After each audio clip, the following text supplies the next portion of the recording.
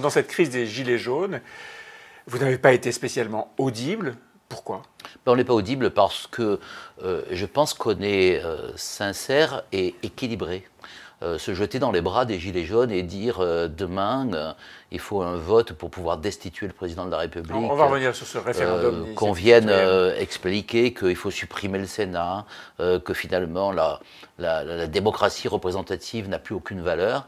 Eh bien, voir de la violence, ça nous oblige, parce que nous sommes responsables et parti de pouvoir, ça nous oblige à avoir une attitude de recul. Nous sommes pour l'ordre républicain.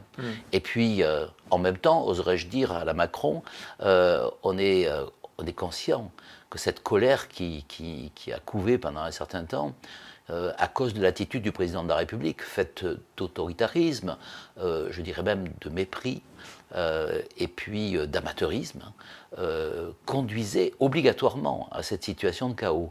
Donc dans le chaos, on appelle à la fois à l'ordre républicain, ce qui me paraît logique parce que notre pays importe plus que notre parti, et puis à l'écoute, on appelle le président à l'écoute de cette colère qu'il a lui-même suscitée.